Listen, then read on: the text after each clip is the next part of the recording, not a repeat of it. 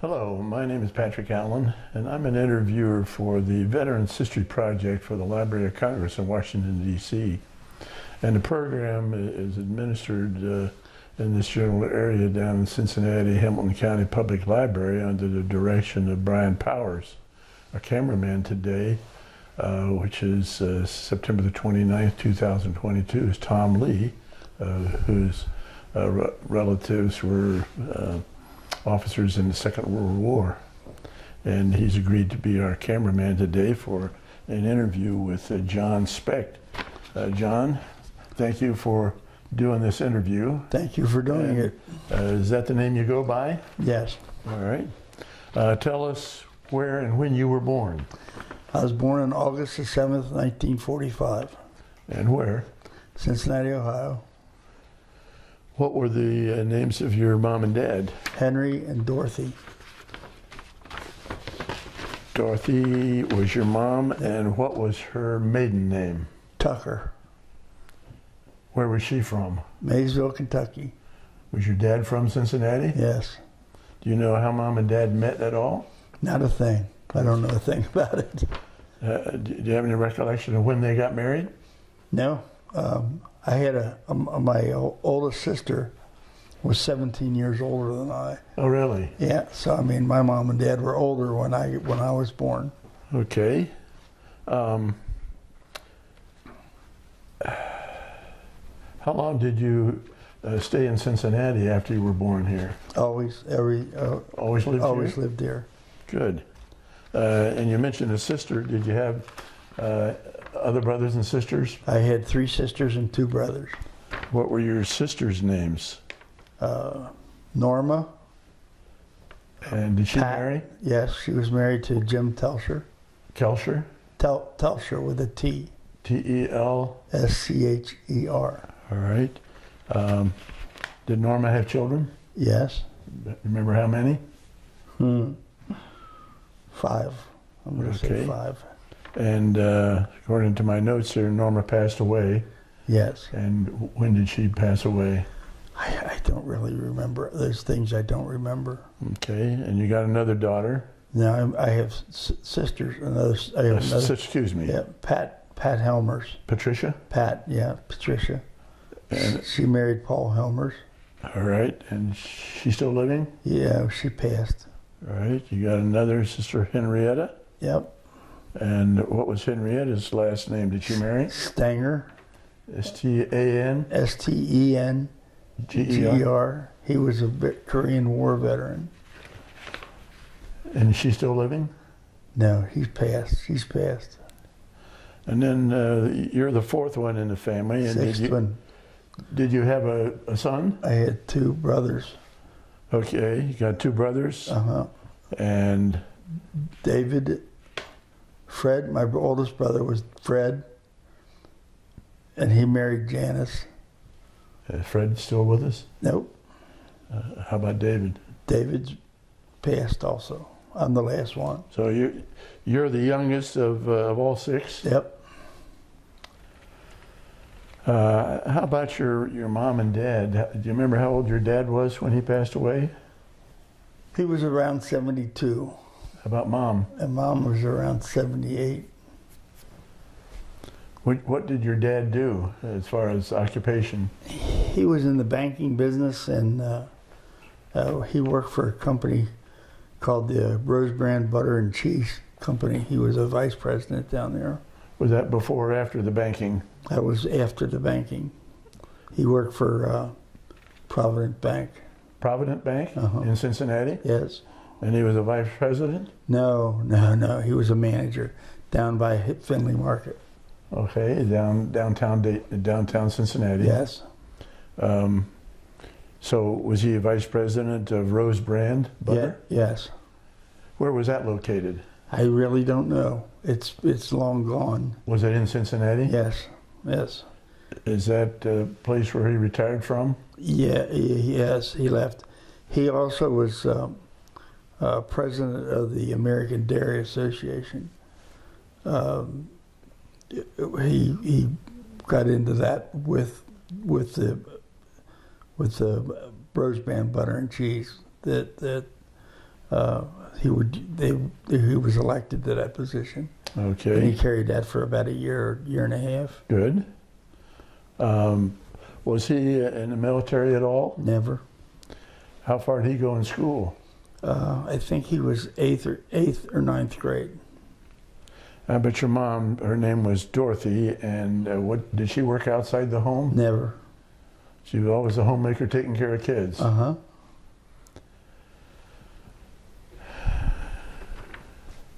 Where did you go to elementary school?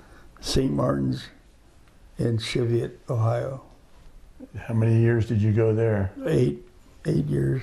And when did you get out of St. Martin's? Oh, jeez. 58. Did you go to high school? Yes. Where did you go to high school? LaSalle High School. First graduating class out of LaSalle High School. Oh, really? Yes. Okay. And that was in downtown Dayton? No. I mean downtown Cincinnati? No, that's right here in the western side of Cincinnati, 1964. That's become a pretty well-known high school, hasn't it? Yes, it has. All boys school. Is it still all boys? Oh, yes. How many were in your class? Around 200. And you were the first graduating class with 200? Uh-huh.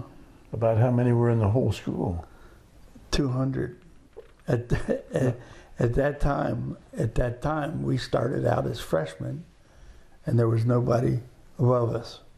So right. we were the first freshmen, the first sophomores, the first juniors, first seniors. But how many were in your class that graduated? Was it 200? About 200. But how many were in the whole school at that time? I really don't know that number. Okay. Did you work at all while you were going to high school? Always. What did you do? Kids jobs. I worked in a pizza parlor and for La Rosa here in Cincinnati. His first business over on Boudinot. And I worked for a meat cutter. My brother-in-law was at a meat cutting business, and I worked there for a while. And I worked several different little jobs. Did you ever have a newspaper route or anything like that? Well, yeah, but not for very long. Not very long. So, what religion were you brought up in? Catholic.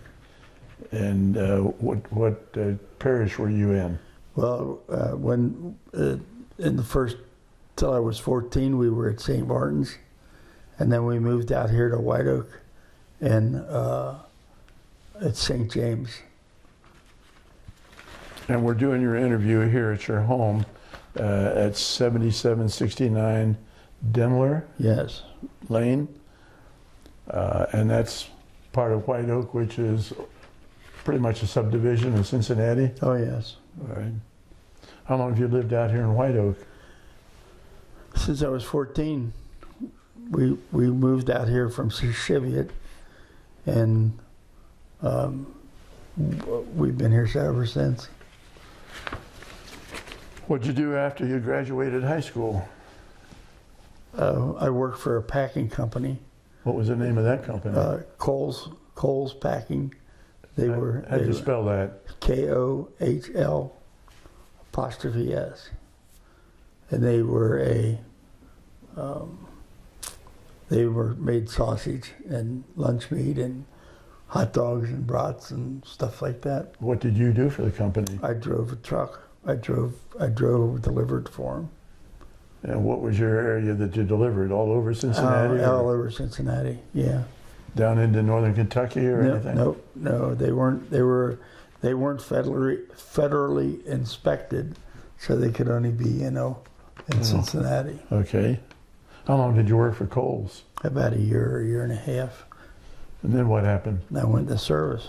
Were you drafted or did you enlist? Well, they were talking about drafting me, but I decided to enlist.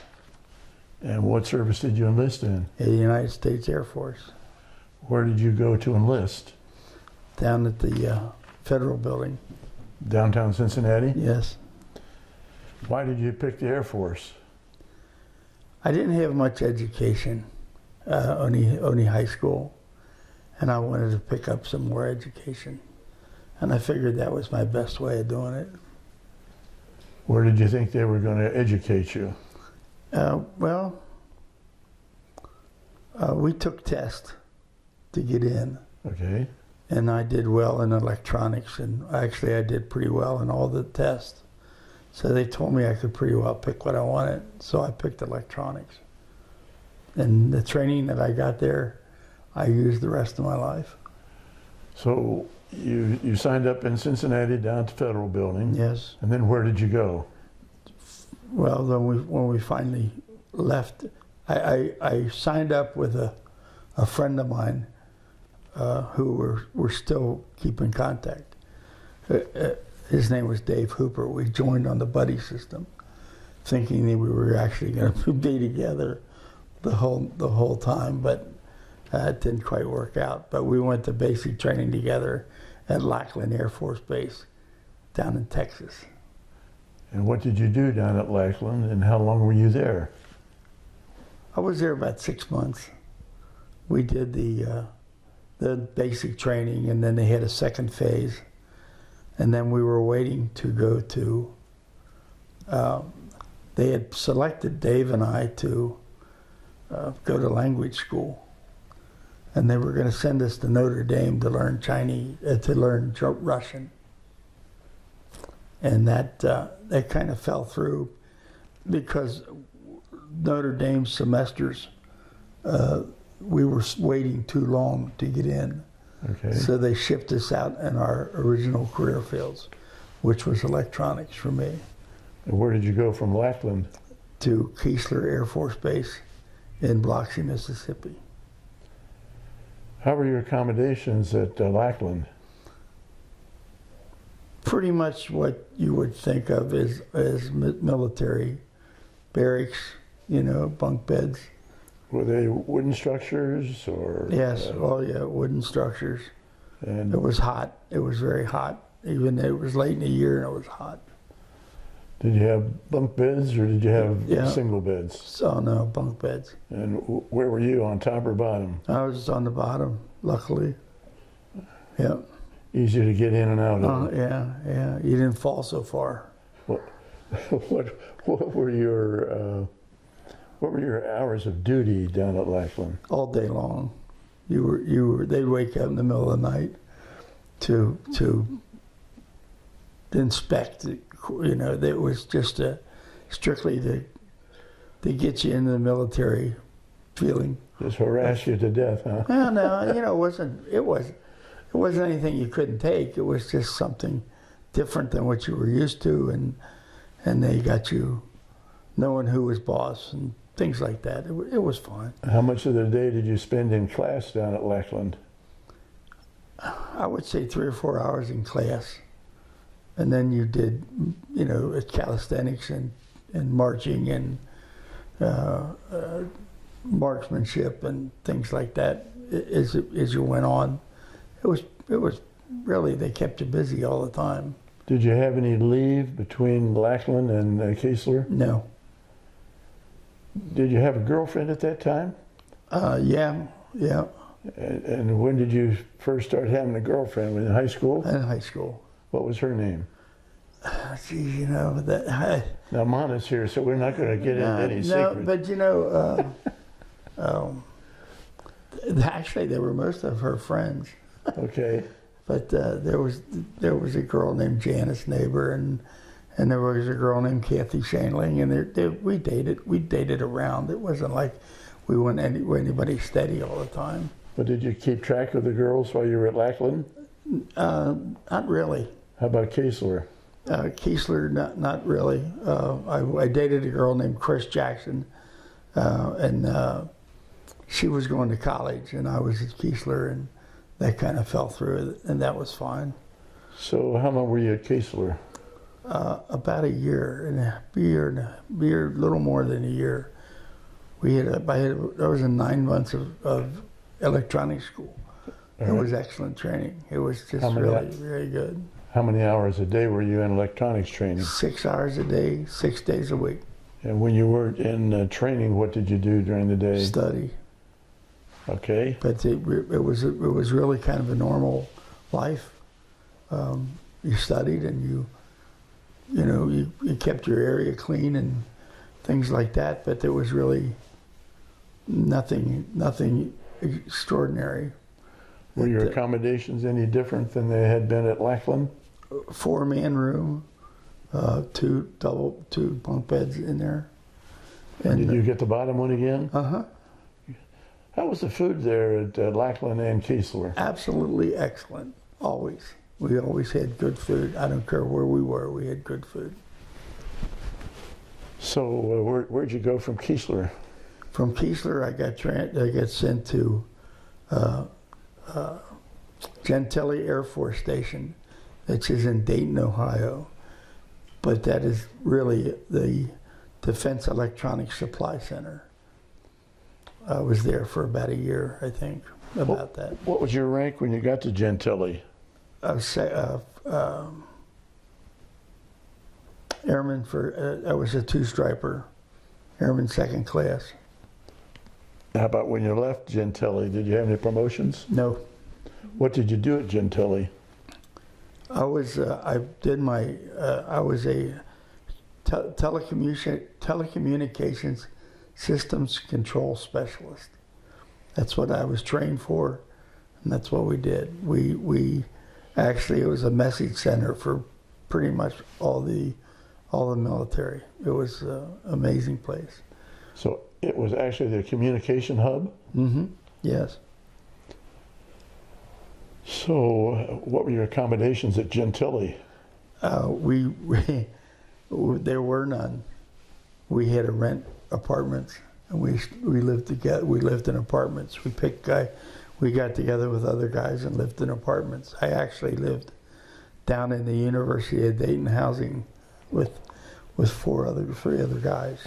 Well, back in those days, that was called the ghetto, wasn't it? It was the ghetto. It absolutely was the ghetto. Yeah.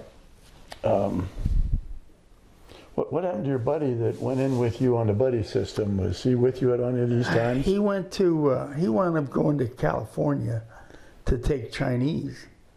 They gave you a test, and I didn't have the ability to get the tones for their language. There's a lot of yin and yang with their language. Okay. And I didn't have that, and he did. So they sent him to California to learn that, and he got out there. And then when he found out what they were going to do with him when he was there, then he really kind of just let that go. They were going to send him on an island up off of Alaska to listen to Russian broadcast a month at a time. Okay. And then he would get to come back to the States for a week, and then he'd have to go back up there to listen. And that wasn't what he wanted to do. So did he have a choice on something else? He became, he wound up becoming in graphics, in the graphics for charts. They made charts and things for you.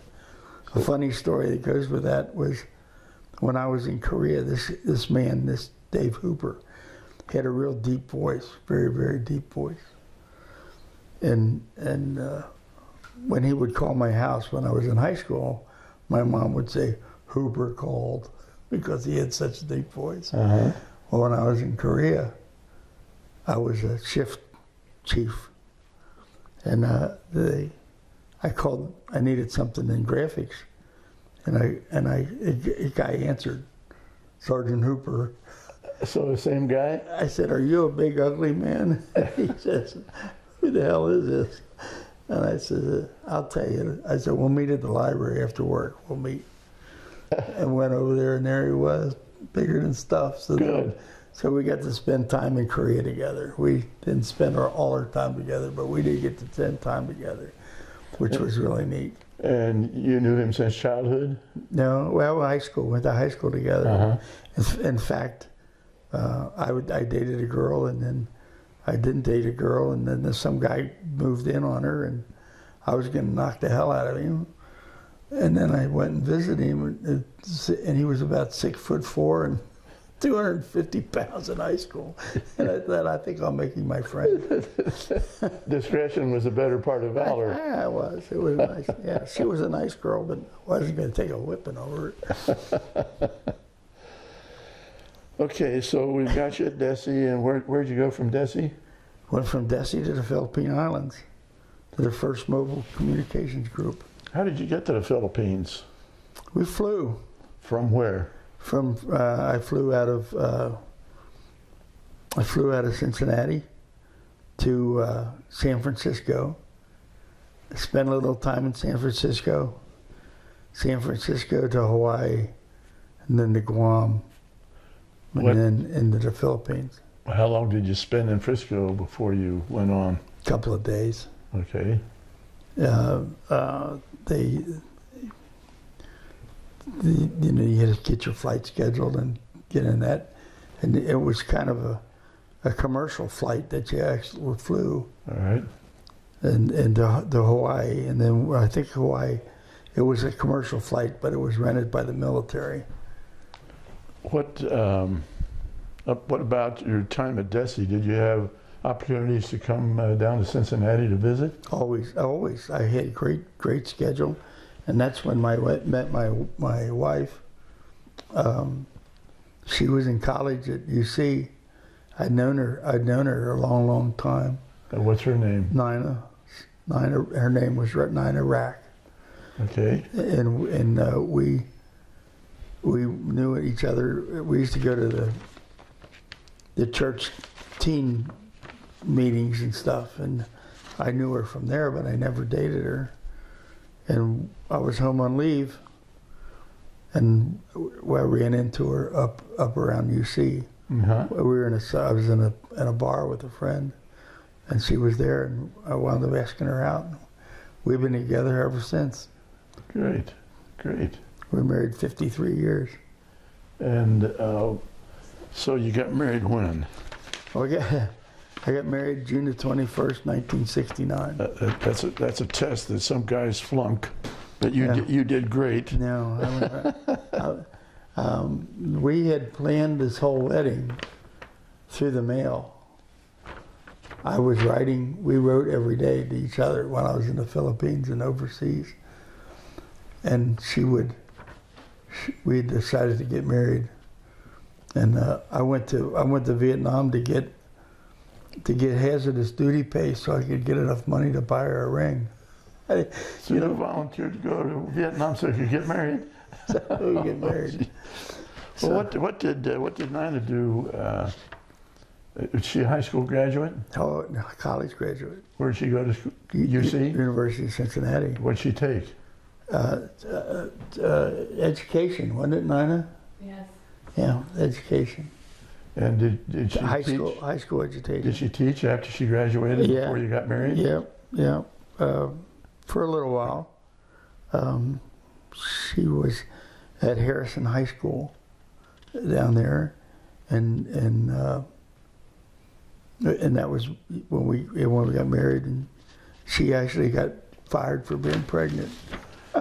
Yeah, those were the days. Those were the days. They allowed that. I had an aunt that was a school teacher way back when, and she had a hard time getting a job because she was female and not married. Oh, geez. She had a heck of a time. I've been to Harrison's new high school. That's It's gorgeous. Quite a facility. Yes. Probably wasn't like that when she was teaching. I don't think it wasn't. It wasn't near as big, was it, honey? She's giving us the eye roll, like. I know. All right. I talk too much. So, what were you doing in the Philippines? I was in a group, a communications group. They call it the First Mobile Communications Group, and we were set up to actually set up any piece of equipment with communications for any place, anywhere, in the middle of anywhere. We could go in there with vans. We had radio vans and telephone vans, and we could set up a air traffic controller. we could set up absolutely anything for a base. So where were you in the Philippines? Well, I was at Clark Air Base in the Philippines. Very large, very big air base. Where was that in relation to Manila or any other big city? About 60 miles away from Manila, about the same from Subic Bay. Now, was Clark a target of the Japanese in the Second World War? Yes. In fact, one of the things I remembered by going through these papers, we lived in a barracks over there, and there was a hill right behind us called Telegraph Hill, and it was one of the last strongholds for the Japanese during World War II. And we would actually go back there and wander around in there, and there were still caves back in that hill that the Japanese had, and they warned us not to go in them because they really hadn't gone through them all. So there might be booby traps? There might be booby traps and stuff in there. So we would go in and kind of wander a little bit, but we wouldn't go back very far. If I couldn't see the light of day, I didn't go back too far. Well, I've read or heard that you know, a long time after the Japanese surrender, that they still found soldiers that didn't know that the war was over. Did you have any warnings about that? Well, they talked about it, but back in, that was 1969 or 60, 68, 67, 68. They were pretty well. Yeah, they were pretty well clear. Anybody cleared out. We didn't have anything like that at all. They made us take jungle survival school when we were over there. Okay. Because they figured we were going to wind up in Vietnam sometime along the line, and you know, they just taught us some things that they thought we should know. So you wanted to go to Vietnam so you could get more pay, so you and Nina could get married. Yeah, yeah. At what stage, what year or month did you get transferred over to Vietnam? I'm going to say it was December of '67. Okay. Somewhere around December of '67. Tom, we'll try to use the map here.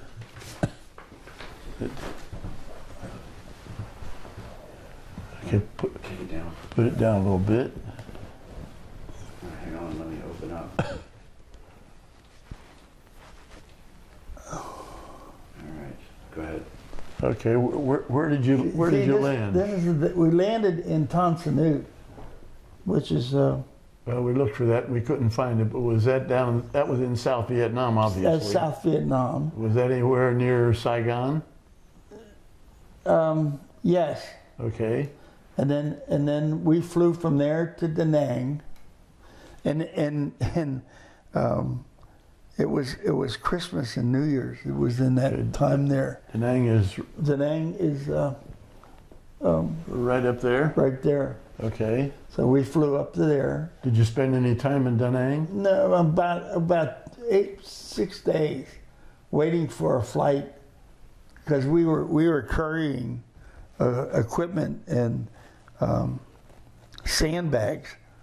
The bags you filled for revetting. We were when we needed a flight that could get us up there. We needed a C-130 that would fly us up there. Where did you eventually go to? And then we wound up in Khe Sanh, which is, it had to be. We were like 12 miles from the border, and from the DMZ, and I believe this is the DMZ here, right there. And what does DMZ stand for? The militarized zone. That was between North and South in Vietnam. And did you stay there for the balance of your time? The balance of my time, okay. Yeah. Yes. Thank you. Yeah. Thanks, John. Sure.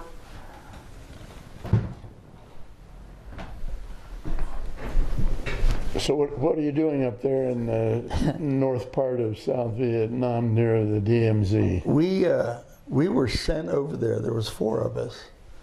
And we went there to revet a TACAN. Now, what does that mean? A TACAN was a piece of equipment that the planes beamed in on to land on Sanh.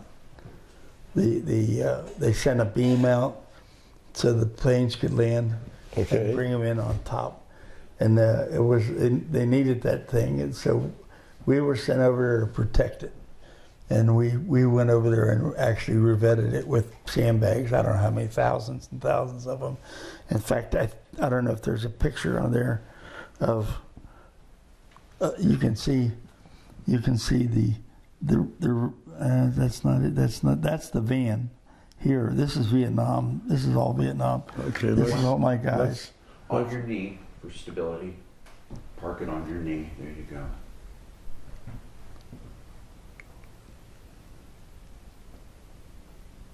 There was 4 of us in there. That's a caisson, and from left to right, there's Brandy Bransford, and Was it- Tom, McAleer. McAleer, Yep. you, Uh-huh. and then Jack Smith. He's from Dayton. Okay. And where is that in the caisson? We were at the tack-in before we. I think that's the regime before we had started it a little bit. It was hotter than heck up there. And the vehicle in there is what? A tack-in. It's the vehicle. It's one of the vans. It was one of the vans that we set up to support that airfield up there. Did you have communication equipment in the van? Yes, there was. Yes. There's one more picture we'll talk about. That's you. That was me getting ready to go. They had issued us our weapons, and And what was that weapon? that was an M16. How'd you do in training with your marksmanship? I was with the marksman. I was, I scored well enough to get the marksmanship medal. Good. But not. It was a fantastic weapon, but it's pretty. Did you ever have to use that when you were in Vietnam? No, thank God. They actually, when we were attacked, it was really pretty rough, and all of us were. We lived in bunkers. And tell me about the bunker construction. Somebody is looking at this or listening to this 50 years from now. Describe what kind of living accommodations you had there. We had bunk beds. We were underground, mostly underground, and we were sandbags all around it to absorb the shock. And it was timbers, made with timbers. Anything above ground was made with big, heavy timbers, and it was pretty well protected. We were underground. We were the Air Force guys. There wasn't many Air Force up there. It was mostly Army and Marines. And I think maybe there was only 8 or 10 Air Force people there. How big was that base? To me, it was very small. But on the times that I've looked it up, I've seen that it was a lot bigger than I experienced. We worked on generators and things like that. There was no power up there other than what we brought. Now, how were the generators powered? There was diesel engines, just diesel things that you would drag behind a Jeep. And how was the diesel supplied to you? Did they bring it in on aircrafts or trucks? They fly it in. They had to fly it in. Not many trucks got up there. So did you have a normal, I'll just call it a normal size landing area? Yes. Yeah, it was all PSP. PSP is a metal interlocking grid that they lay down on the ground instead of concrete to land on. And the planes that came in and out, were they propeller driven or were they jet planes? No, they were propeller driven. Aircraft, a lot of helicopters, lots and lots of helicopters, and C-123s, C-130s. What were the helicopters? You know, I don't know that very well. Okay. They were Marine helicopters. They came in with cargo, and they're the ones that brought us out. They got us out of there, and when they wanted us, we waited days to get out of there. When they told us we had to leave. Well, what was a typical day there at the base? Typical day for what we were doing was we would go out and work on that sandbag walls till lunch, and then eat, and then go back out and do it again. We did it all day long until we get dark, and then it was, you know, lights out and go to bed and do it again the next day. It wasn't like there was anything really to do. Well, did you use your communication skills when you were up there? No. It was mostly just grunt work? Yes, yeah. It was that was what we were sent for, and that's what we had to do. That's what we knew what it was. And we had a radio down there to down there, but the guys that were there to, they were the mechanics for the TACAN that actually maintained the TACAN, and we had a two-way radio down to Da Nang, just for us to use. Did you have any periods of time when you were able to leave the base and go down to Da Nang or anywhere else? Never. So you were up there till they got you out? Right, right. Did you have any, before the final assault on your base, did you have any other nighttime or daytime attacks? Yeah, they would always try the wire. They would always come. We had the Marines around us, fine bunch of guys. We made friends I made friends with a bunch of them out there where the TACAN was right by the wire, and I would go out there and yak with them. They were really, but they lived in crap. You know, they didn't have what we had. They didn't have hooches like you had? No, nothing like that. They didn't have tents or what? Yeah, pretty much so. Yeah. What kind of wire was strung around the base? Concertina wire, and then they had claymore mines around, set up to.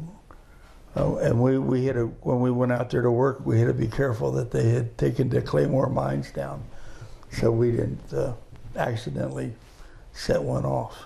So describe for us what a claymore mine is.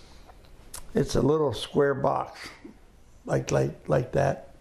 It's electronically set dynamite.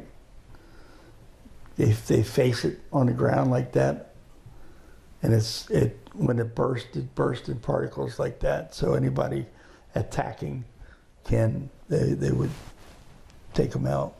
Did it have a sensor in it, or did they have to actually come in physical contact with it? No, they'd set them. They had a detonator to set them off. Okay. The Marines had control of that. All right.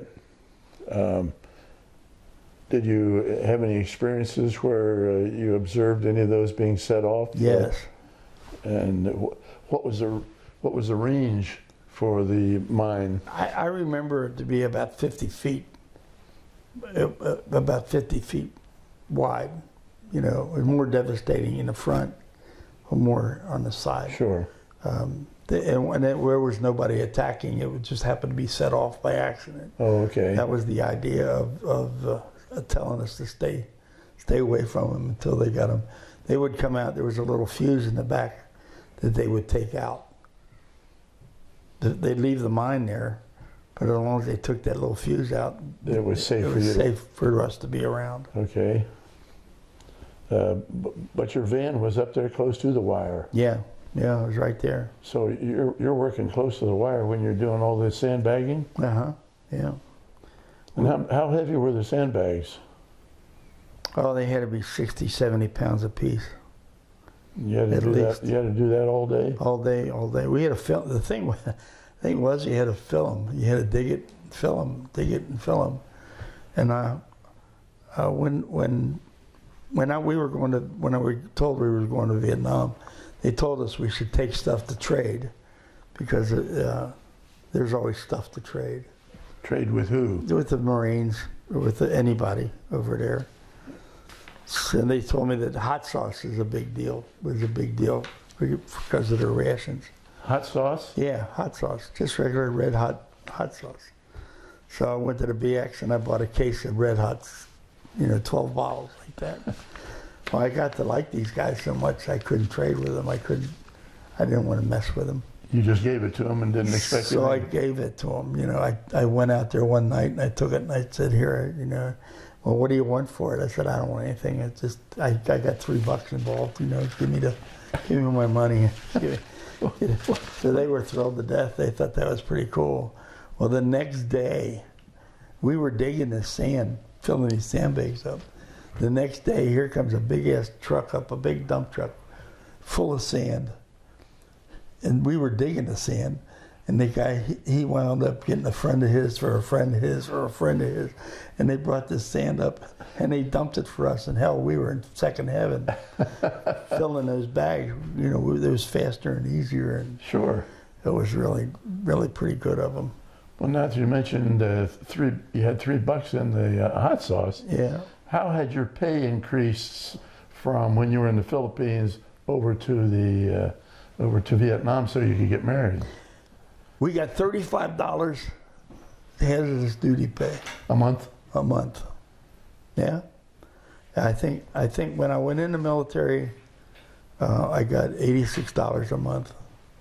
And then as you were in over a year, you got a little more, and 2 years a little more. And I made sergeant. I don't even remember. It might have been $200 a month by then. Well, were you sending your extra money home to Nina or your parents? Everything home to Nina. I spent everything but $25 a month home. She would. I had a couple of bills I needed to be paid, and she paid them, and the rest she kept for furniture we bought for our apartment. Well, how you're lifting these 60-pound sandbags? How tall were you, and how much did you weigh? I was about 6 foot tall and 160 pounds, 170 pounds maybe. That Jack Smith, he was a little guy. I don't know how the hell he did it, but he did it. We all did it. Now here's a temporary duty order, right. And that pertains to Vietnam, right? And it's got those fellows' name on there. Yep. Glenn Branciforte. Yep. Branciforte. Right. And Jack Smith is easy. John Specht. Your last name is Specht. Right. And then Thomas McClear. What'd you call him? McAleer. They called him Mac, of course, What'd they call Glenn? They called him Brandy, because it was Branciforte. Mm-hmm. That was a story and a half. He was getting out of the military, and they sent him over there. He only had a few months left, and he volunteered to go along, to go over there. And he was in the Air Force with you? Uh-huh. Yeah, well, we were all in the mob. We were all in the First Mobile Crime Group, and he volunteered it, and then the Vietnamese attacked, and he thought maybe it wasn't such a good idea that he came, but it was a nice bunch of guys, and then there was like 4 or 5 other people there in the mob that were there for the tack-in.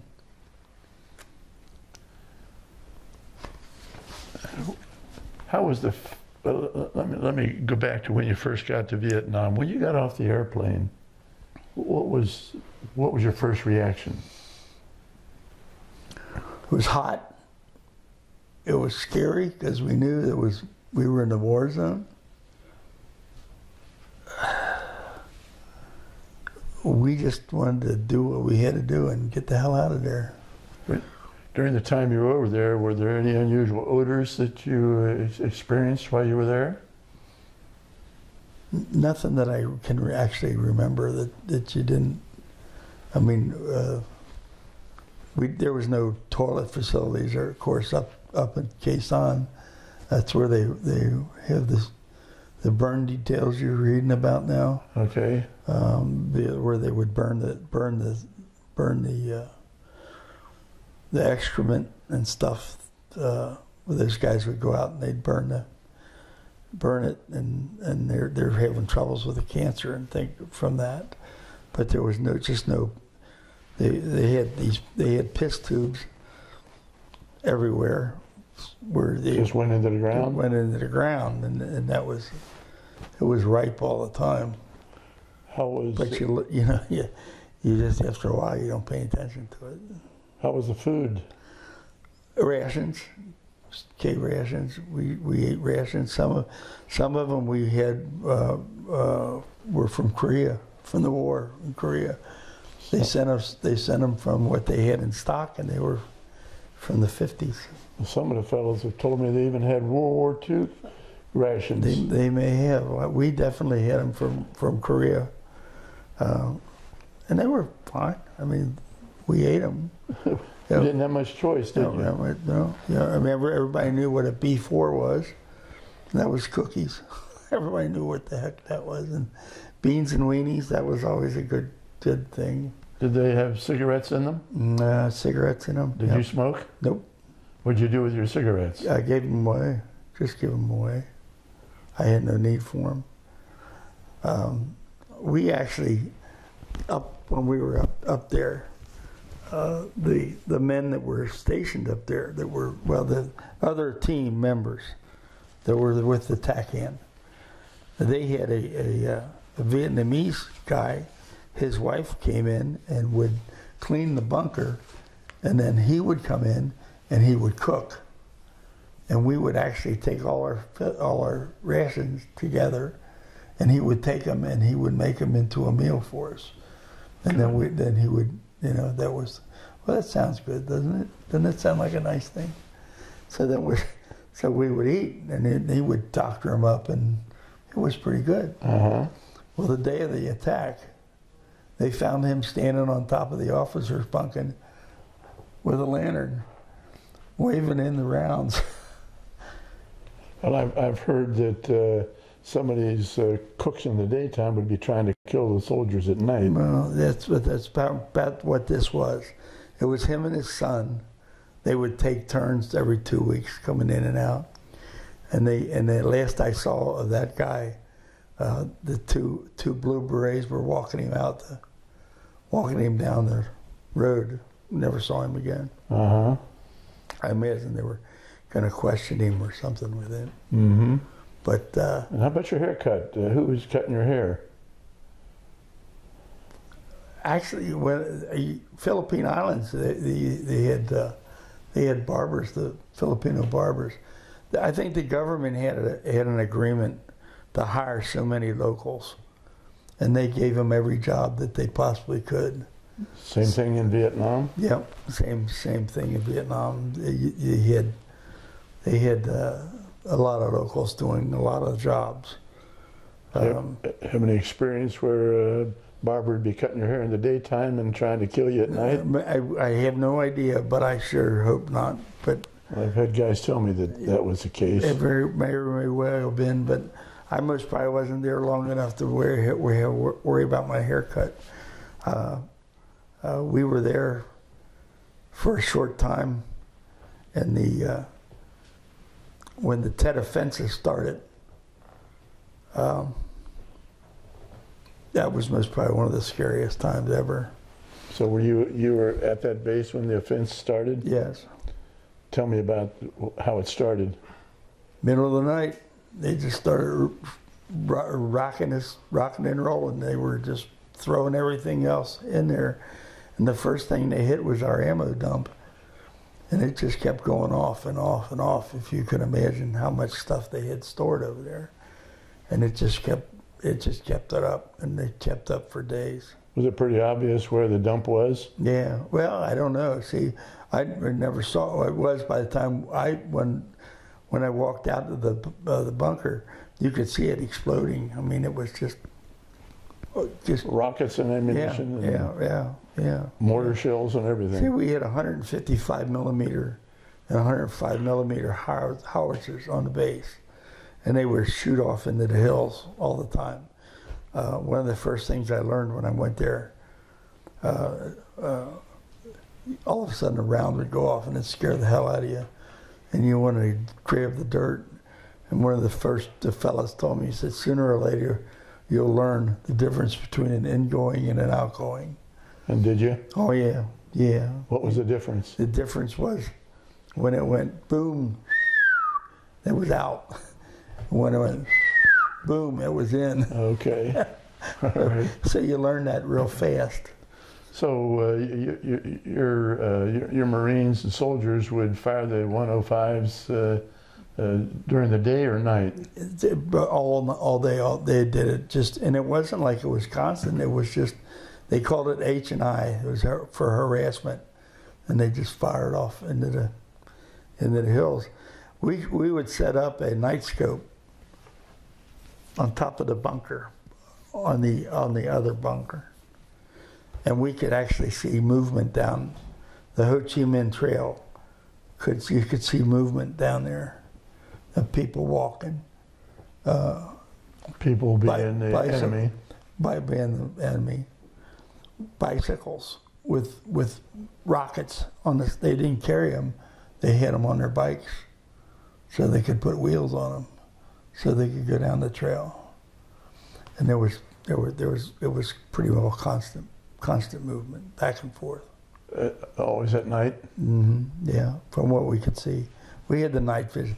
The army guys, they flew with an O2 airplane, which was a spotter airplane. Fixed wing single engine? Double engine, rear pusher puller props, prop in the back, prop in the front. Odd looking thing, and they would have rockets. They were supposed to be for white phosphorus for marking, and sometimes they put high explosive in them and use them. But they would fly from that base, so those pilots would come over, and we always had beer, cold. We always had cold beer. What brand? Well, it was cheap. Whatever it was not much. Burger? No, they didn't have burger over there, but it could have been Bush, or it could have been Falstaff or something like that. I don't remember. I drank it, but I don't remember the beer. It wasn't. It was the same everywhere. When I went to Korea, it was the same stuff. Philippines, the same stuff? Yeah, well, Philippines was San Miguel beer. That was made in the Philippines, and they had two types. They had an import, and then they had the local, and you could tell the import from the back of the bottle. It had 3 lines on it, and then the export was the stuff that was better. It was better to have. It had 4 lines on it, so if they got the 3 lines on it, chances are you'd get diarrhea if you drank it. So you avoided the 3 line. You paid a little extra for the 4 line, and it wasn't much. Now, where did you get it over in the Philippines? Were you able to go to bars or cafes, or Yeah, was it all on base? Well, it was on base too, and actually, in this mobile group that I was in, we had our own bar in the barracks. They had a real nice bar. They call it the mob bar. But we went to. Angeles City was right outside of our base, and all kinds of bars, bar girls, a lot of music, a lot of really good music. They could mimic like crazy. They could, and we would go there and you'd drink the beer and whiskey. In Korea, though, they had the same thing. It was right outside W8, but they had 18-year-olds were only allowed so far in the bar, and then 21-year-olds could go back where they had the liquor. All right. They actually segregated. You weren't allowed to drink. So how old were you when you were over there in Nam? I was just turned 21. And your buddies, the other three guys that were in your group, were they all the same age? All same bunch, yeah. Yeah. Did all four of you make it out? Yes. Yeah. Yeah. Okay. Let me go back to this Tet Offensive, and then you've shown me a document, a letter. On January 23rd of '68, you and other members of your team were ordered to evacuate Sanh Air Base because of hostile fire. Remember that? Yeah. Okay. Pretty clearly. What? How long were you at the base before they made you evacuate? We were there for days. During the offensive? Yes. We saw the answer to the attack.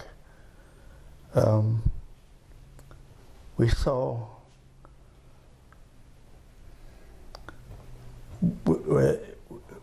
saw our Air Force with the jets and they called them. They had the airplane with the miniguns on it flying over the Magic Dragon? Puff the Magic Dragon.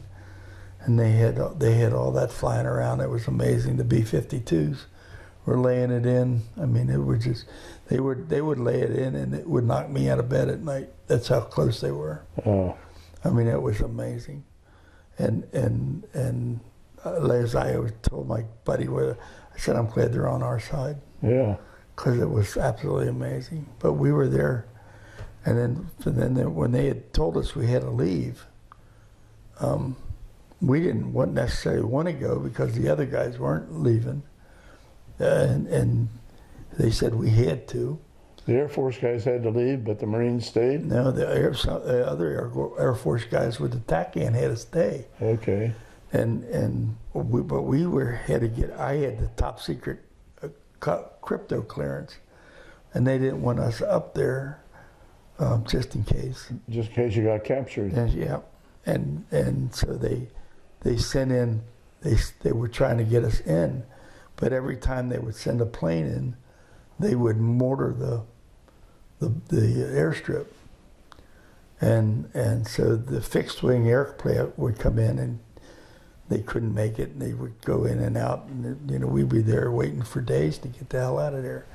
And finally they got a Marine chopper in, and we had to unload the ammunition off of it before we could get out of there. Why was that? Because they wanted it off as fast as they could. They wanted to get out of there. But why'd you have to take the ammunition off? Because of weight? They needed it on the base. Okay.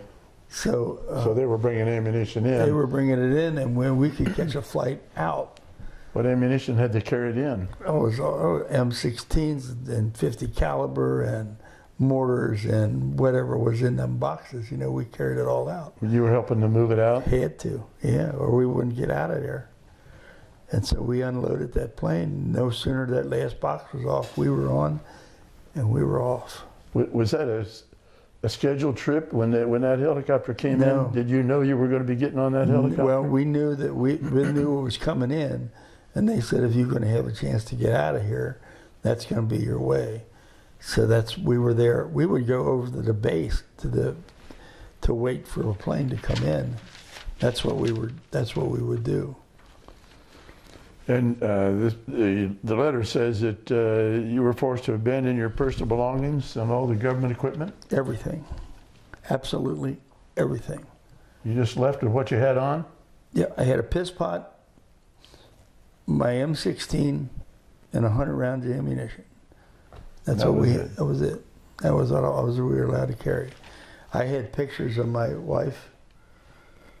There was a separator in the thing on my wall. I had to leave all that. I had to leave all my uniforms, all the stuff I had, everything.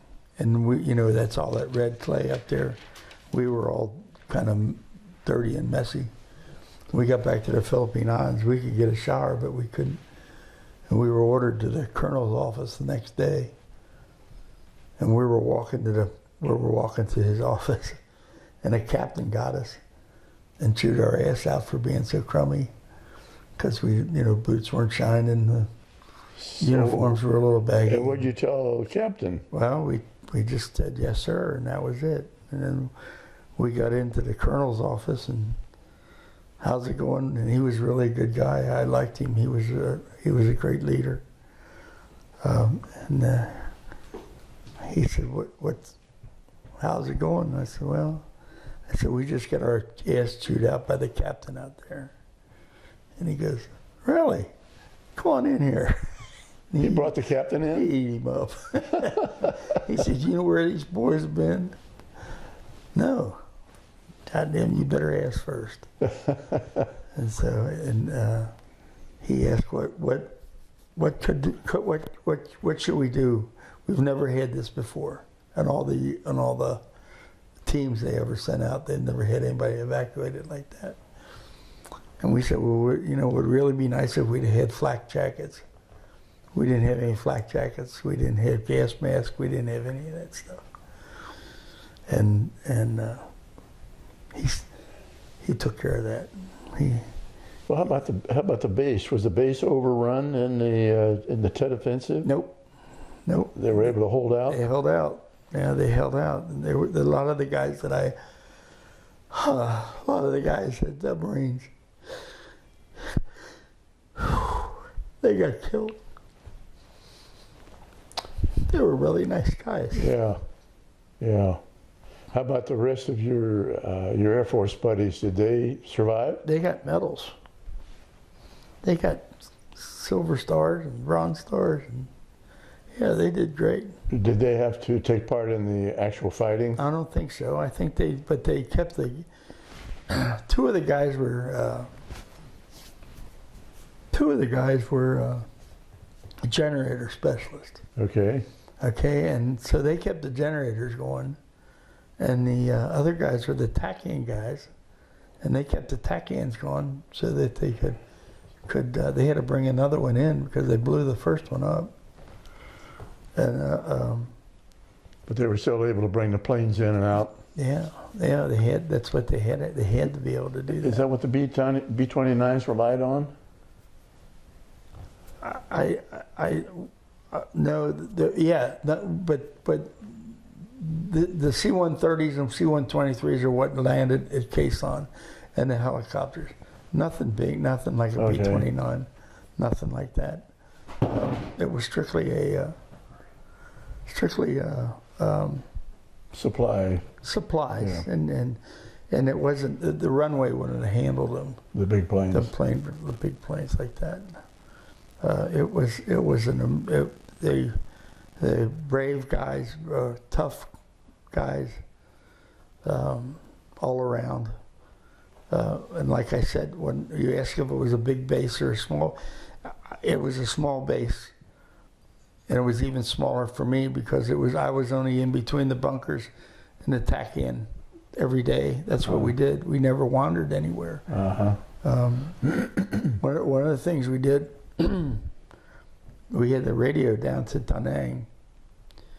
It was our personal first mob thing. And we called up down there and told them we were running out of our very first immediate supply. And that was beer. So they said, okay, we'll take care of it. And this is before the offensive. And they sent a whole airplane pallet full of beer with a cover on it marked top secret. And when it landed, they called and they told us it was over there. It's marked, you got to put a guard on it. So Jack Smith went over there and walked guard on the damn case on the beer because we couldn't unfold it, we couldn't undo it there because of the Marines. They didn't necessarily get all that. So we stole two. They called them mules. It was like a Jeep, a It was a little. It was like Four-wheeler. Four-wheeler, and we would all night haul beer back, and put it in our bunkers. We had it under the bed, in the foot lockers. We had it all over the place. Did you leave any for the Marines? Hell no. Well, actually, the truth of the matter is, the Marines weren't allowed to have so much. They didn't put anything on us. But they would come over and visit, and we had a shower. We had a 55-gallon barrel with an electric heater on it because we had the compressor. We had the electric. We had a little electric heater in it, and we'd heat that water up when we could take a shower. So the Marines would come over and, can we take a shower? Yeah. You got to fill the tank. So they would take a shower and then fill the tank. Well, by the time you took the shower and then carried the water to fill the tank, you were sweating again. You might as well take it to bed. Yeah. But it felt good when you did it. Sure. Yeah. And then, you want a beer? Oh, hell yeah. So they would sit and have a drink or two or three or nine. And then, but we were always, we didn't turn anybody away. And that's why we got along with those guys. They were good guys. They were all good guys. Yeah. They were all good guys. And the other guys from your mob were good guys? Oh, they were excellent, excellent. And you've kept in touch with who since you got back? None of the guys that I was over there with. There was a guy named Tom Farina that I was in Korea with. He was a telephone guy. In fact, he's down in Tampa, Florida with the hurricane right now. And I called him yesterday. And he said they only got 50-mile-an-hour winds. And they were doing okay. Good. But I talked to him all the time. And then I talked to Hooper at least once a month. He lives up in Michigan. But, you were born Catholic. You went to Catholic schools. Did you have chaplain over there in the Philippines and in Nam? Yeah, yeah. When you're getting married, you have to go through the classes. Yeah. 3 weeks or whatever. Whatever it was, and Nina was going through them. Usually go through together. Right. Well, we wanted to get married when I got home, and so we had to get that out of the way. So Nina went to him here alone, the full tilt of it. And then I went to the chaplain over there. You had a shorter version? Yeah. We talked for a while. He said, you got brothers and sisters? Yep. They all married? Yep. They seem to get along? Yep. Okay. I said, I wrote her, I'm done. It's a real long session. I'm done, yeah. He was really kind of neat. Well, how did you get notice that you were going to be coming back from Vietnam? Because I had to go back to the Philippines. I mean, when we evacuated there, we flew into Quang Tri, and we back into Da Nang, and then back to Tan Son Nhut, and got a plane to come back to the Philippines. Was that a commercial plane or an Army plane? It was a commercial plane. Commercial? Yeah.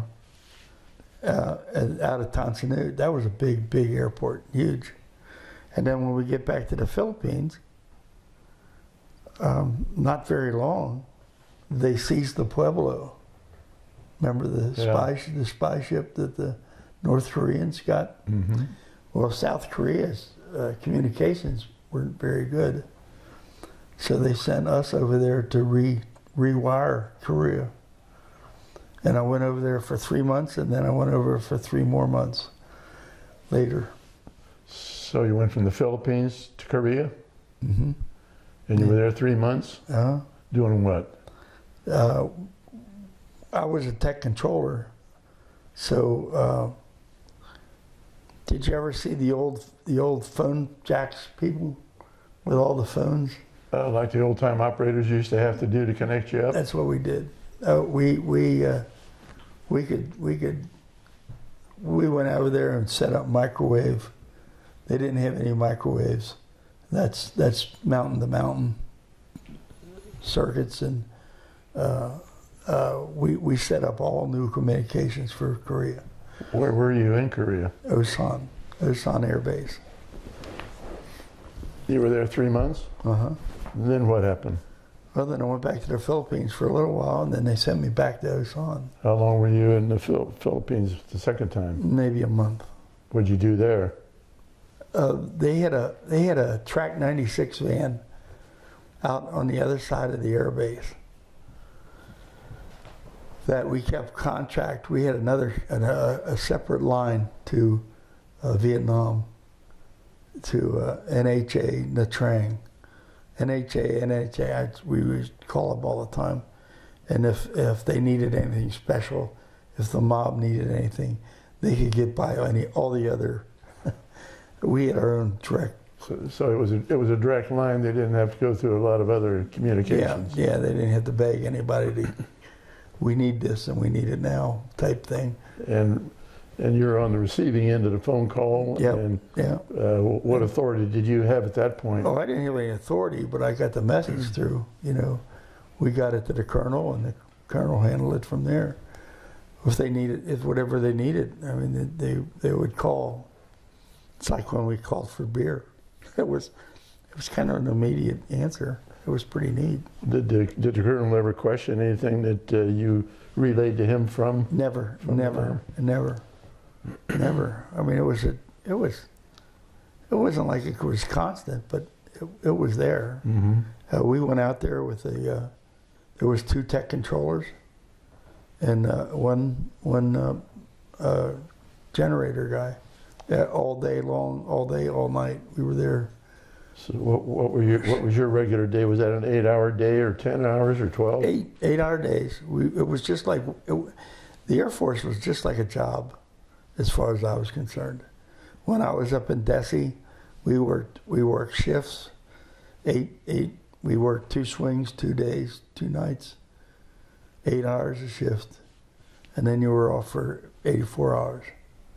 I would come home then and work for my brother-in-law in the construction business, and I was dating Nina at the time. And the Philippines, it was an 8-hour day? Pretty much, yeah. But see, there wasn't a lot there to do in the Philippines. Yeah. We maintained the equipment. They had guard duty, which was kind of they kept the Filipinos from coming in and stealing copper and things, but you know, you didn't have weapons. You had to get a log book and a flashlight, but that wasn't very often. But it was an 8-hour day. It was just a regular. So played a lot of sports.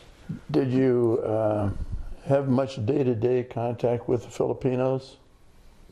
Sure, all the time. So this is 20 years after World War II, and we saved their bacon. How did the Filipinos treat you? They liked us. They liked us a lot.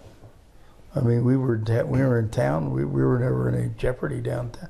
The only time there was a jeopardy was when they were heading on elections, because it was a little different than if they didn't like if they really thought the guy was going to win, they just killed him. If they didn't want him, they would just get rid of him, you know.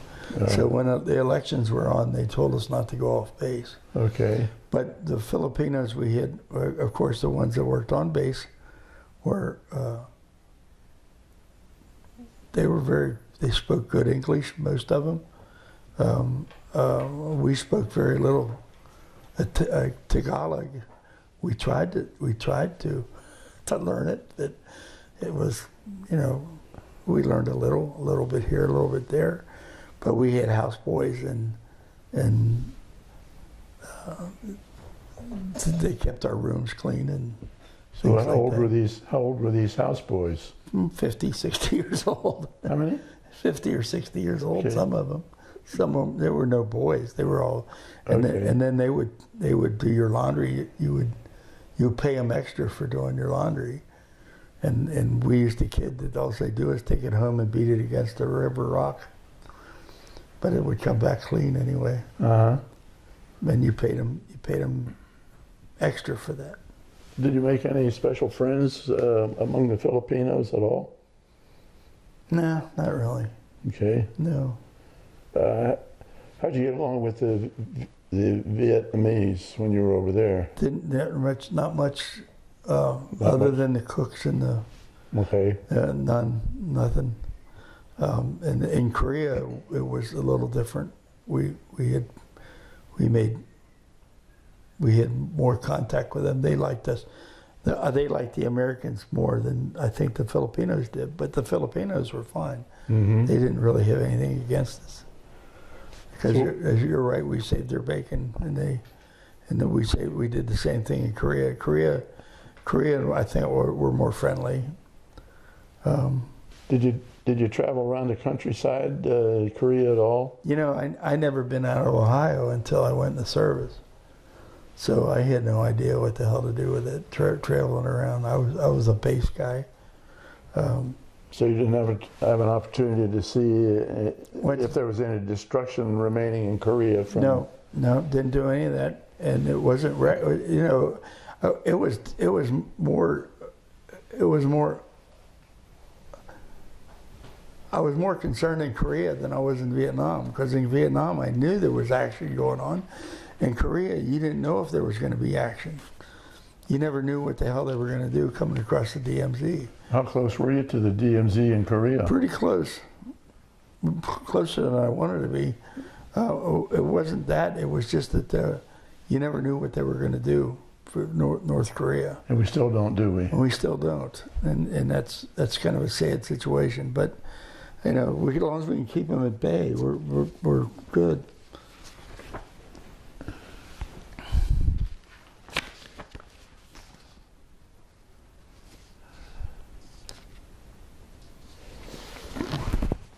Is that the DD-214? Yeah, that's when I got out.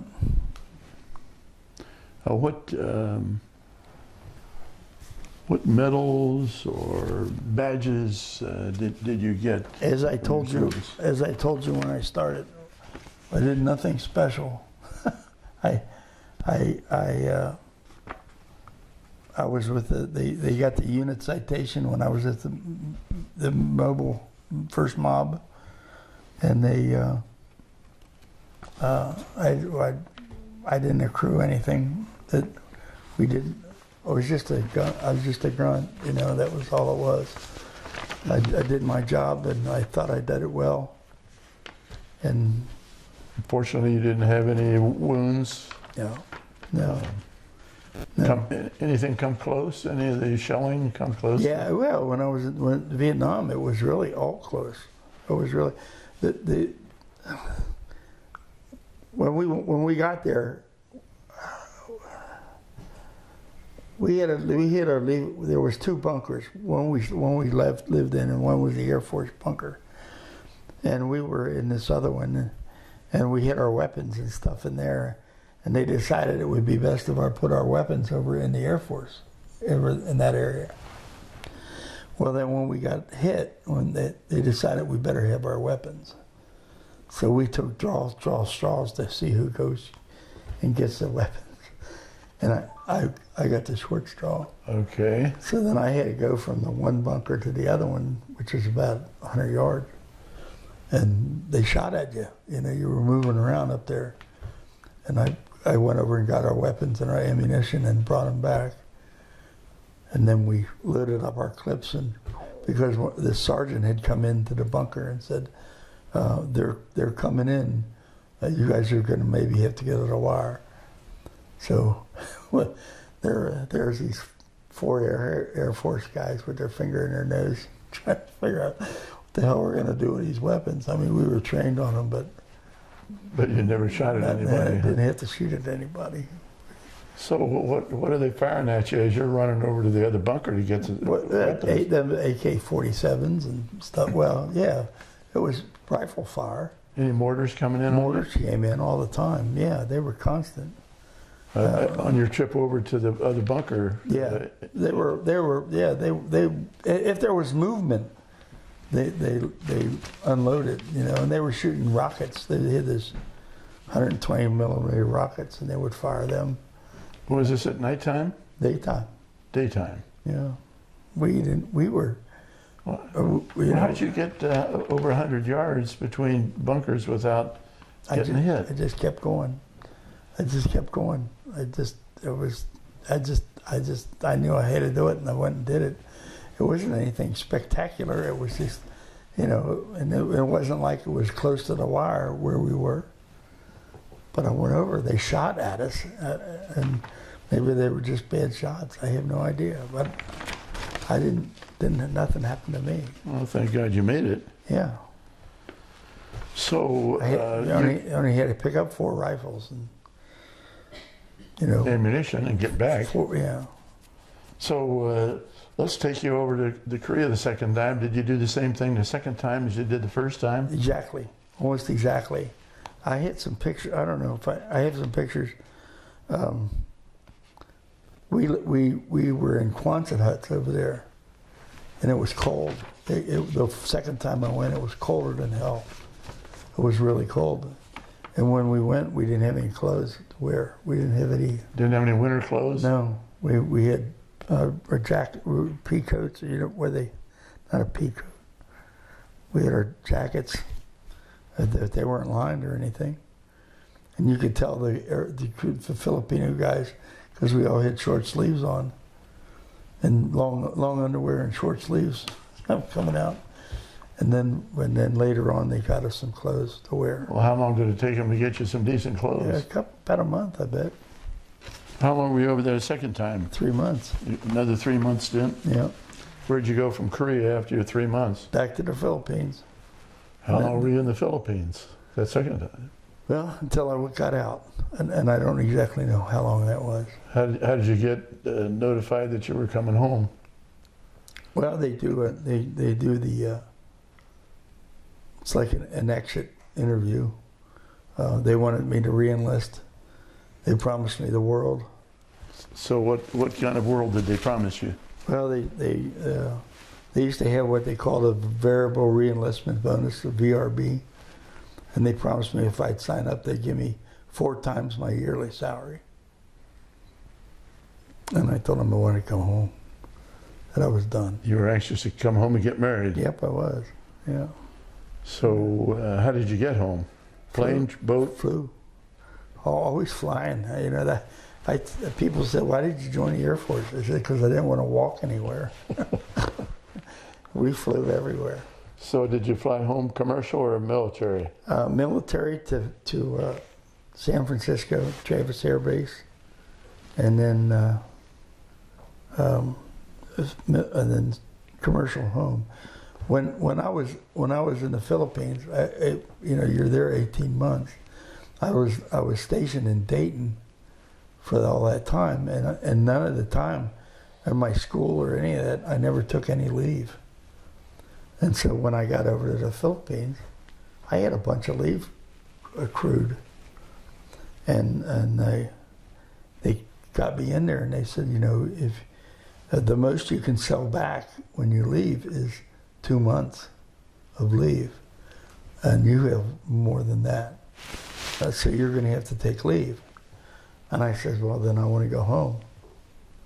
And they said, well, no, you can't go home. You're an overseas base. I said, if you're making me take my leave, I want to go home. So I got permission to come home, to fly home.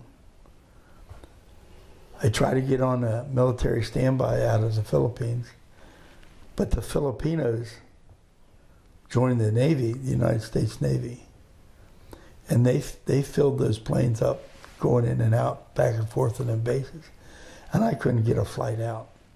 I had a hell of a time. So I went around to all the little squadrons on the base, and I'd talk, and I'd find out if they had any planes going to the States. And I found one plane that was going to go back to Texas on they had to work on it. They had to do something to it. I think it was just a bunch of officers wanted to go home. Uh-huh. And I had to go to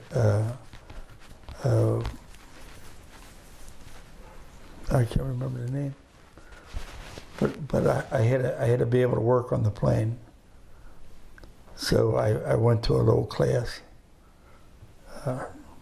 and I got certified, and so then I flew from Philippine Islands to another island, to Guam. But when they flew C-130, then they had too many hours, then we'd stop, and they would go to the officers' barracks, and I would stay in the airport, and I would try to get another plane to catch. So I'm living in the airport. Then the next day they came back to get on their C-130, and I'd jump on that with them, and we go to the next island. So you're always going standby. I was all standby. Get into the Philippines, or get into Guam, get into Hawaii, and I'd spent some days doing this already, you know, and she's waiting for me. Get to Hawaii, get on a commercial plane, and you're like, you know, I got this far. Some Navy guy gets on the plane and says, "This is a Navy plane. If you're not Navy, get off." So they made us get off the damn plane. Oh, really? They put a Navy on there, and I had $50 in my pocket if I had a dime, and I went over to American Airlines, I think it was.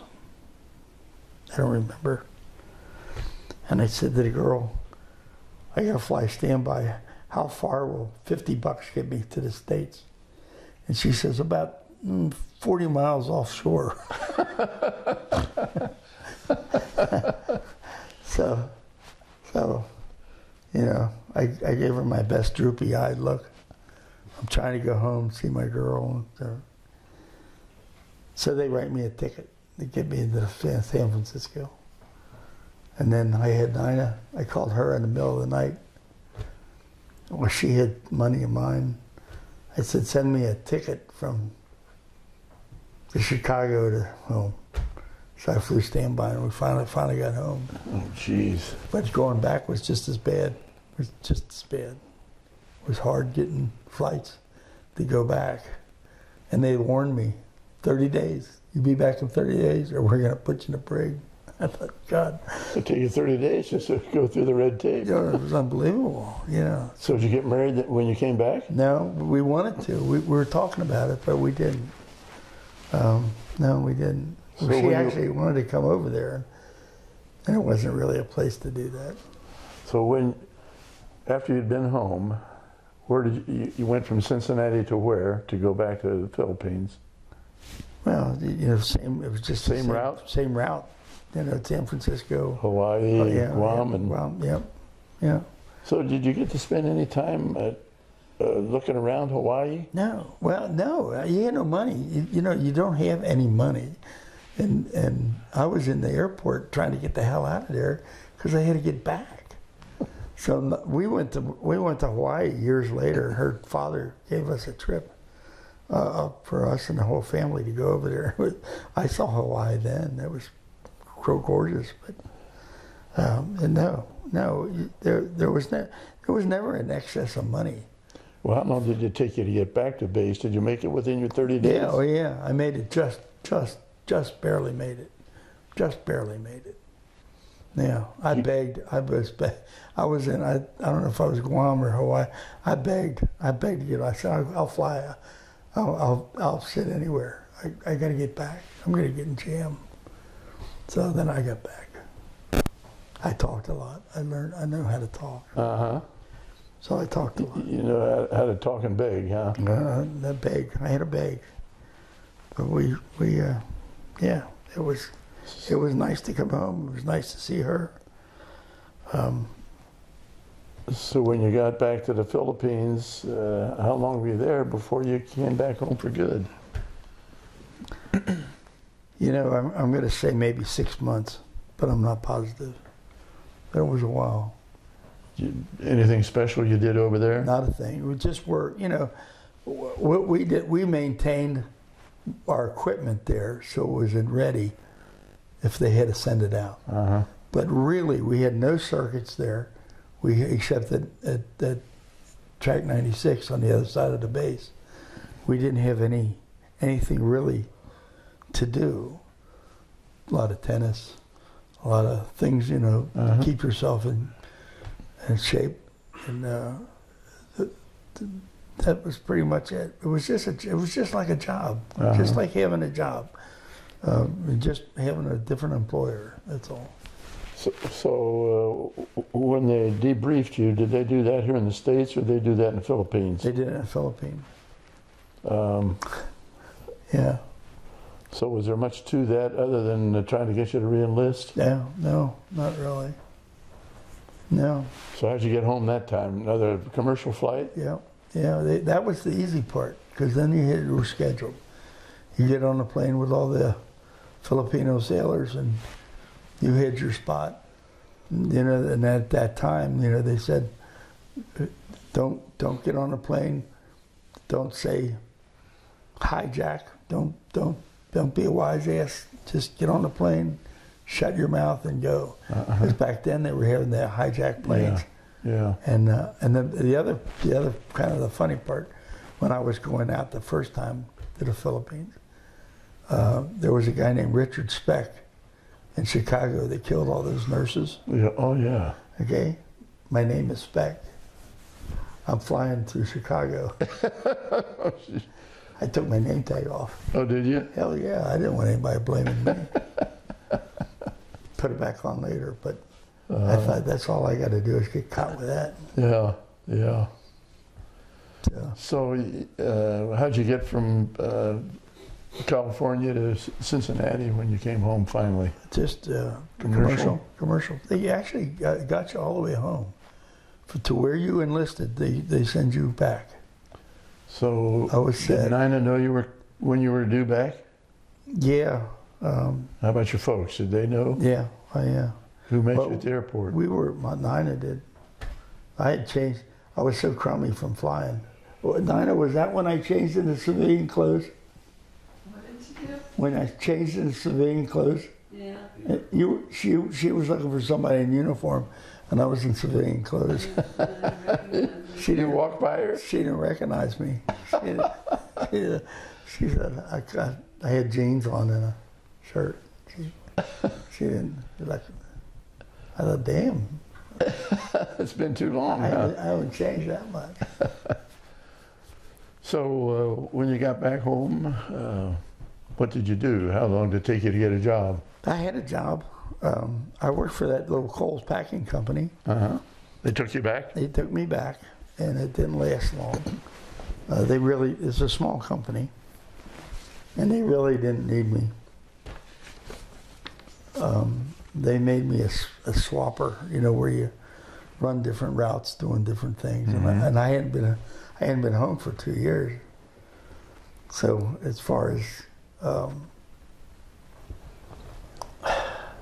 I didn't know the routes, and I'd get lost, and you know, they'd send me to Lebanon and stuff like that, and I just didn't really know my way.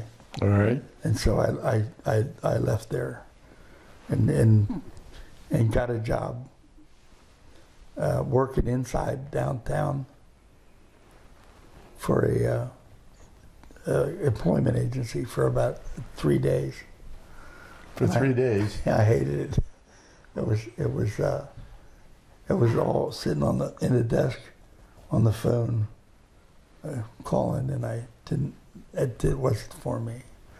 So that I wound up getting a job cutting meat out in Cherry Grove for a guy named Ron Fallsgraf, and cut meat for him for quite a while. I learned that when I was in high school. Yeah. And then I worked there, and then worked for a company called Low Ray Packing Company, which was a company down in Cincinnati. Drove a truck, and on the days off, her dad had a small construction company over in the western side of town, little bulldozers, and he used to build houses. It was all residential and no commercial? Yeah. And I would work for him on my day off. I would get 2 days off from the meat from cutting meat, and I would, he would I would work for him on those days. And then he offered me a job, and I took it. And I worked there for 47 years. What did you do starting out with him, and what did you do ending up with him? Were you a carpenter or a heavy equipment operator? Actually, or what? I could do it all. I did everything. I built homes, and I ran equipment, and I became a master plumber. I got a license, a commercial license to do plumbing in Ohio. I did just about anything he asked. I did it. So we built homes. We built nice homes. Uh-huh. And we had started out with a couple of pieces of equipment. And if you rode past over there on North Bend Road, you see all that equipment sitting over there. That's the company now. Her brothers are all running it, are in there now. What was the name of the company when you joined? It was the V&G J&J Rack Company. And the people would say, well, where's your initial? And I'd say, see the dot behind CO? That's Specht. That's me. that's where I'm at. But her brothers were on our wedding. They were the altar boys. Uh-huh. Two of the brothers, and two of them were actually in the wedding. And how many brothers and sisters did she have? she was the oldest of 7. And her one brother's passed. The oldest brother's passed, and all her brothers are still working the business. Oh, good. Good. And she has a sister, Mary. Well, we talked about you and Nina getting married June 21 of 69. How many children did you guys have? We had 3. Tell me their names and their ages. We had Cynthia, who married a guy named Jeff Larkin. We have my son, John. Well, how old is Cynthia? She's 50, is he 52 now? She got 52 on the sheet here. I think she's 52. My son, John, here, he's 50. He's with us today, and he was holding up the map. And I have a daughter, Christine, who married Eric Fricky. And she's 3 years younger than you, John? 2 years? She's 48. And her last name is spelled Fricke. Yeah. Now, does Cynthia have children? Cynthia had 3 children. Jeffrey, Allison, and Jeffrey, Jessica, and Allison. She has She had 3 children. 3 children. Yep. And John, how John's many? got 5. And his Russell, and Sean, and Sarah, and twin girls, Rachel and Dorothy. Okay, and how about Christine? Christine's got 3 girls. Her oldest is at West Virginia University as we speak. That's Marissa. When Jocelyn, who's graduating from Macaulay High School this year, and Ada, who's at St. James now, 7th grade. So what's John do? What's his job? I don't know. I don't think he works. Weren't you laid off or something? I'm not working right now. In between jobs? Yeah. Okay. How about Well, Cynthia? I never get the name of your company right, so I Veracast. Veracast. It's out of California, isn't it? San Antonio. San Antonio. So does Cynthia work outside the home? Yes. What's she do? She works for Kemba Credit Union. And Christine, she work outside the home? She works for Amazon. She's an HR at Amazon. They all work hard, man. They all work hard. I'm proud of them. So when did you retire from construction? No, 71, 71, 72. What? No, that's No. not true. No, I was 71. It's about 6 or 7 years ago. Okay. So what have you done in retirement? Nothing. Well, you have to do something. Oh, I enjoy the grandkids. Done any traveling? No, no. We take a yearly vacation. We go to Florida, take the whole family. Everybody goes. What part of Florida? We go to Destin. It's on the northwest part? Panhandle, yeah. Yeah. Yeah, it's very nice down there. We've been doing that for years. By the way, my oldest grandson, the oldest daughter, her son has I have two great grandsons. Okay. And they're around. They're just 6 and 10, but I want to mention them anyway. Well, good. So we've got a great family. Great family. Tom, can you think of anything you might want to ask him? John, is there anything? Like I said, it wasn't. There was nothing remarkable about what I did. I just did what they told me to. Well, thank you for your service. I appreciate it. John, do you have anything you want to ask him or bring out? I would just add that we're very proud of him, and I'd like to thank you both for doing thorough interviews. Well, thank you. Is there anything I haven't asked you about that you want to talk about? Any kind of mischief you got into as a kid? Or No. Yeah. A lot of that. any mischief in the service that you? No, that's one thing they didn't put up with. They really didn't. They didn't smile about any of that. They was pretty straight. And I liked that. Were you happy with the Air Force? Yes. Yeah. I in fact, my granddaughter's boyfriend, Jocelyn, she's the senior. Her boyfriend just went in, and she got to talk to him for 2 minutes. He's in basic. Uh-huh. And she said, "How do you like it?" He said, "I wish I never got on the plane." But he's in the worst part of it. Yeah, And you just got to go through it. It's nothing. They can't eat you. Do you get together with any of your compatriots? I belong to the VFW.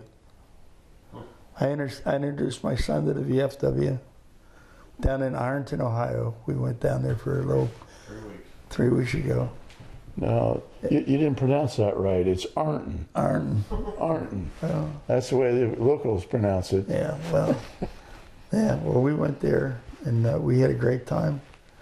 Well, they welcomed us and Good. they buy you a drink. Good. So John, this is a funny story, I think. So I told the barmaid, I said, just give everybody in the bar a drink. And he said, "God, Dad, that's going to cost you a fortune. That's going to cost you a lot of money." And the girl comes back. I said, "What is it?" She said, $25. Really? Yeah. It's all cheap. It's all cheap place to drink. And they give you a shot of booze like that. He said, "Dad, it's going to cost you a lot of money." I said, "I don't think so." So that was the VFW hall. We didn't buy another one the rest of Yeah, and then they wouldn't let you buy anything else. the around. Yeah. We had to stop them. That's enough. We had to drive back to Ashland. Uh-huh. But that was fun. Well, it's nice talking with you. Thanks, Pat. Thank I you for appreciate your it. interview. Thank you. And thank you for your service. I appreciate it. It was very important that you were there. Well, I'm glad you didn't get hurt. I don't know about that yet. I don't know about that, but it was an experience. Good. That was the thing, and that's why I try to tell you that there's nothing remarkable there. There's other guys. There's a guy named Bob Abrams that I know that he was in Vietnam for a long time, and he's got the bronze medal, and he's a hell of a guy. And you see him often? He's in the VFW with me. Okay. Yeah. You might ask him if he's ever been interviewed. I'll come down and interview him. That would be a good thing. Yeah. He'd be a good guy. Okay, well, thank you very much. Okay, thank you. Appreciate it, guys.